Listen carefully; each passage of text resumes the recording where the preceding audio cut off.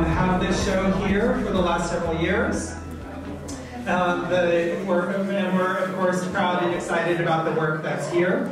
It's very exciting for us, and I'm so glad that so many of you could come in. So I'm going to keep my words super short. I just wanted to thank you all for coming, and now I want to introduce Kelsey Lee from GMC and have him say a few words. Thank you. Good evening, how are you? Thank you all for being here, especially on this cold night. I am so proud of our partnership with the Leslie Loman Museum. Thank you so much. And I am so proud and in awe of the talent that you see around us. I knew that the four walls of GMHC contained a lot of talent. I just didn't realize how much. And every year, this event shows me exactly how talented our artists are. So to all the artists, thank you so much for being part of this.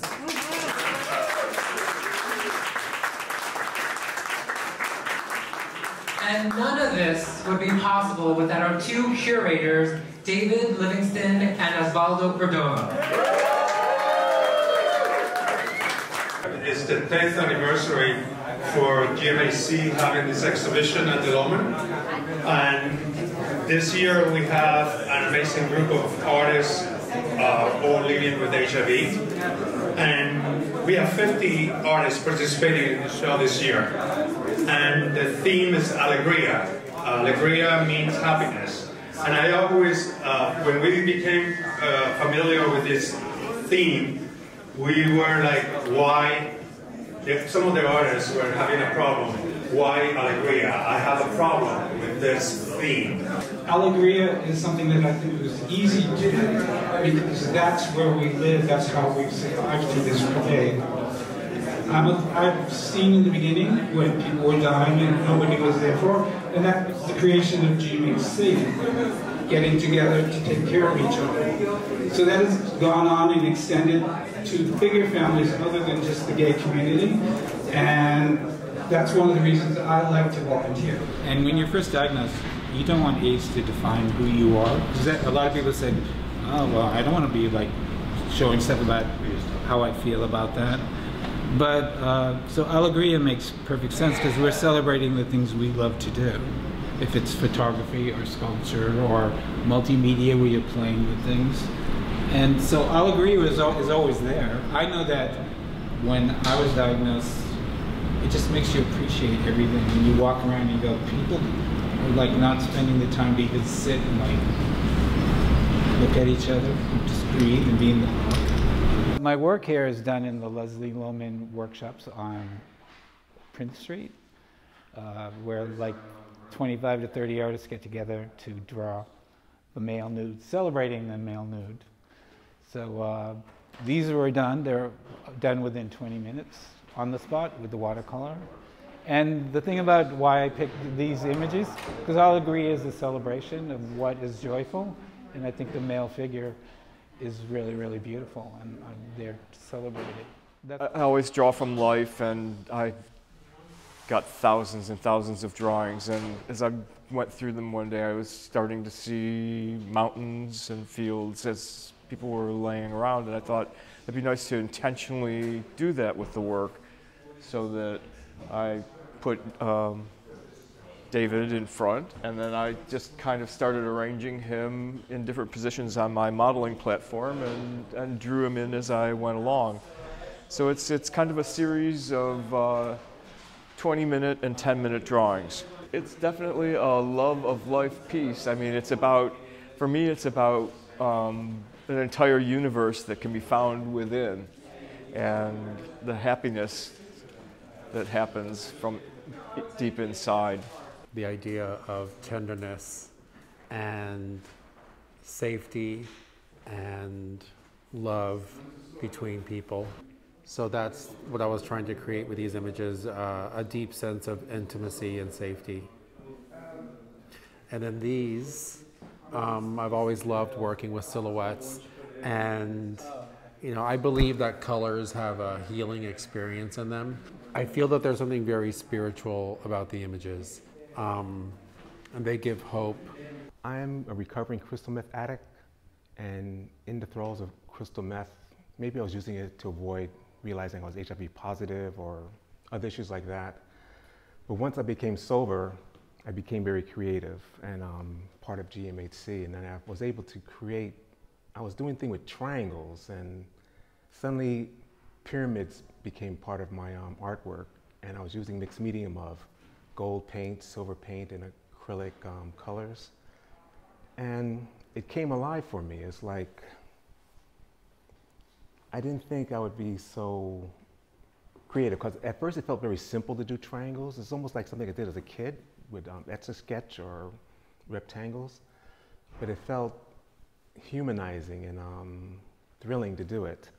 And being part of GMHC and the art classes, I have to show appreciation for that, because I was never that creative. I didn't really was interested in art that much. I was as a kid, but I didn't think I could make a career out of it. But after doing this artwork and others, and being in classes, and also I run a class as a facilitator at the GMHC, it gives me gratitude to be helping people who need that help. I survived, and I more than survived. I learned to really enjoy life and see the joy of life. I had to go through a dark period and some severe illness to really appreciate the joy of life. I do digital photography, lean more towards black and white. This is pretty much a kind of a self-portrait and a landscape, so I'm calling it manscape. The different dimensions in life. I have these mirror reflections going on here, these different levels to the photograph, even though it's all flat to one level. Before that, I always kind of romanticized the dark side of life and romanticized death, which I no longer do. The reason why I brought this piece is because even though we come to the United States looking for a better future, for some people this is an Alegria. This robotics, that we grow into coming into America, it becomes kind of superficial. So there's an Alegria postponing to it, a happiness to it. We provide for the people of the Americas. We provide to the whole world. So that's our Alegria, that's our happiness. 2 years ago when we had our last show, I did emojis, and then the day we were taking down the show, that particular weekend I went through a really unexpected breakup after 7 years. So I decided to throw myself into my artwork and create a piece that represented, when you see it, you see a heart and you see a crack in the heart. So it was a broken heart, but as I painted it, became a healing heart. And then I was inspired by a movie called Moon on Netflix that I happened to be watching, and it was a little bit of a love story, and it was a little bit of sad, and I was emotionally crazy at that time. So it represents day and night. And the title of this particular artwork is called There's Always Time for Love. So that's why you see a little heart kind of floating there, because I knew that I might have been going through a breakup and I was heartbroken, and that I would heal, but I would find love again. And so I've subsequently in a new relationship that's been working out very nicely. But I do a form of 3D pointillism. So it's a traditional painting with tons of dots, and then I put these pins in, and then I paint all the pins, and then the twist is everything I do is blacklight sensitive. So they've been nice enough to supply this, and if you look at it, sort of does its magic. My artwork's been inspired for years from going to clubs, and so that's where my inspiration for creating this type of artwork is from. And this took about 1 year and 8 months, and it's got the most pins I've ever put into a painting. I have quite a few paintings, and this probably has about 4,000 pins. I make art out of just garbage, junk, whatever's laying around, usually toxic, plastic, styrofoam. Make garbage into art, save the planet. Hi, Tim. This is Joan Crawford. I love Mommy Dearest, and you know, movies are a big part of my life and what really keeps me sane and happy. This is a mermaid. I just love her, and it's sort of an homage to Wagner's Rheingold. Now this, I'm going through a Maurice Sendak phase. For Postcards from the Edge, I did Max, and then I did this guy from the Where the Wild Things Are, and so it's kind of fun. This is my first exhibition, and I usually work in the format of doing digital video art. So this is actually digital video which has been filtered and then re-exported. And with the help of Steve Menendez, we were able to get it up into a 300 DPI. It's called Pink Sanctuary because the island is safe haven, and there was something about the mosquito net in the strong wind where it became like a jellyfish in the sky. And then often what I do when I mirror and Rorschach things is I kind of find certain still frame images that kind of just speak to me. Yeah, I'm grateful to be in the show. This is my first exhibition, and I'm super thrilled to be here amongst all the talent and the wonderful themes. I had a canvas at home, and I started putting colors on it, and I really didn't know what I was going to paint. And I had some photographs of a friend of mine, and as colors start showing up, I started seeing body parts, and I said, oh, okay, so I'm going to work with the torso. And I was having a conversation with one of my relatives, and they said, what are you up to now? I said, I'm painting as we speak. And he was like, what are you seeing? So we were on the phone together. I showed them the photograph, and I was like, what do you see? And he said, I see a behind. I see a woman's behind. I was like, where? I was like, and actually I did see it. And then he was looking at here. So he was seeing this woman behind in there. And he said, well, that you're going to have a different, you're going to have straight or gay audience in the same painting. I said, okay, whatever. The next day, I got another friend texting me, what are you up to? And I sent him the picture. I said, what do you see? I'm painting this now. And it was in the beginning stages. And he said, I see a penis. I said, what is wrong with me? I don't see these things. And actually, if you see, I mean, you can see probably the penis there. It was actually more in your face. I toned it down. But I don't know what my subliminal mind was saying something to me. So the model name is Matthew. So since it's just like people saw different things, I was asking David, I don't even know what to name this piece. And he said something about Mirage. So I said, Matthew, Red, Mirage. And but your last painting had the same thing. People saw different things in it. Yeah, it was an abstract as well. And well, this isn't, you know, I wasn't even going to give him a face. And I ended up doing so. And I'm happy. I'm working on the second piece now, so I'm glad that I got the creativity juices back on order. I'm retiring from the board now, since my exiting next month, so I will have more time to do other fun stuff besides board work, which I enjoy tremendously as well.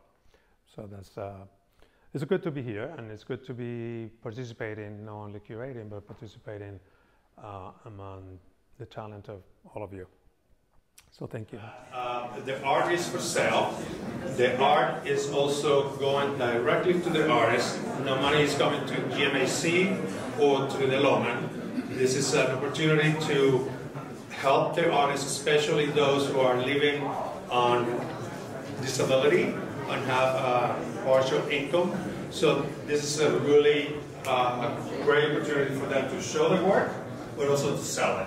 So if you can support them, please do. Thank you. What does it mean for you, Alegria of living with the HIV? Pues, relay es acceptation. Si you accept yourself exactly as you are, entonces esa es another time in life, esa lesson. and you learn from the lesson. You end that lesson or no, but enjoy life. It's the only thing you do. Because every morning, I call myself and I say, I love you. Really, really, I love you. And I go to GMAC to do art, and I really like it. They have an amazing art program, so I usually go every week and do art and express myself with my art. And I love art. I was an art teacher years ago, but I retired now, so now I just go to GMAC and just do art and create and make beautiful art. Being positive over 20 years for me is like a life experience, and for me is like I need to grow. So that's what it means to me. And just because you're positive, you can do anything in life. It doesn't matter. So that's what matters to me.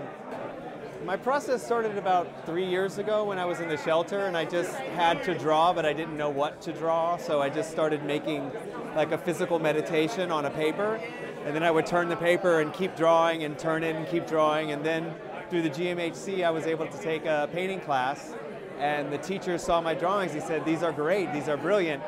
And I said, "Please help me turn this into a painting." And so, 3 years later, this is kind of where I am. These are physical meditations, just unintentional paintings to get whatever it is that's inside of me out. And that's basically how it works.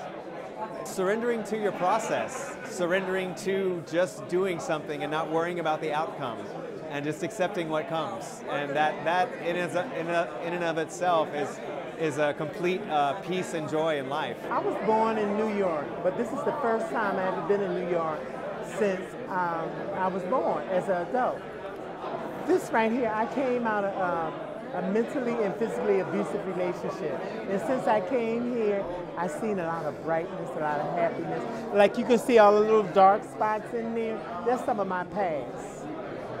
But it's the last dance, and I'm gonna have fun with my last dance. The joy of life is to have fun to the fullest. It's to just enjoy it to the fullest each day. Always have fun, laugh, have fun. 49 artists, 89 art pieces, and 10 years at the moment. This is amazing. The artists do phenomenal work every year that we do this. It just gets better and better, and I'm just so proud of these guys. I'm hoping that the Loman keeps going with this and spreads it nationally and worldwide.